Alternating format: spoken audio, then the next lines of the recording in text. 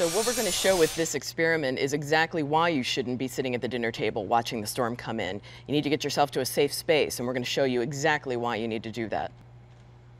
Okay, so this is a custom-built 2x4 cannon. It's air-powered. It's going to show a 2x4 in about 100-mile-an-hour winds, which is representative of an EF1 tornadic wind.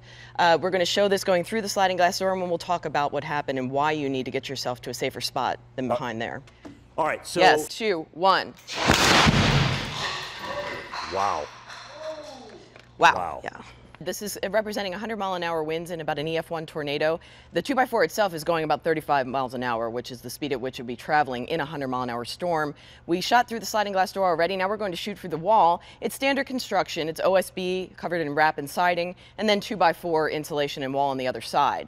So we're going to fire it through and show you why not only can you not stand behind a glass door, but also not behind an exterior wall.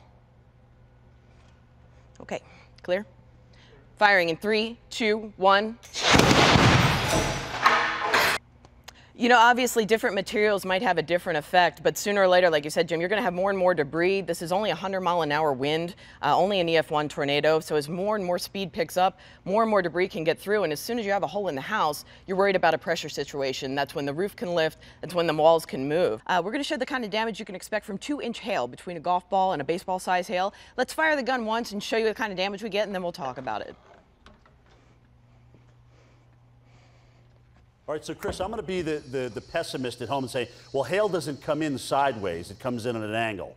What do you say to that? Yes, it does. Let's fire this now at 3, 2, 1. Okay, Jim, to your point, yeah, hail doesn't come in sideways, but what we're firing is at 70 miles an hour, which is representative of wind-driven hail, right? Or free-falling hail. It's the same speed. And so what you see here is you get this kind of damage, and of course we shot the wall up so you can see multiple impacts from hail. But when you do have this, just like we talked about earlier, now you have a hole in your house. Yeah. So water can get in, wind can get in. You have to worry about uplift. What is that material, Chris?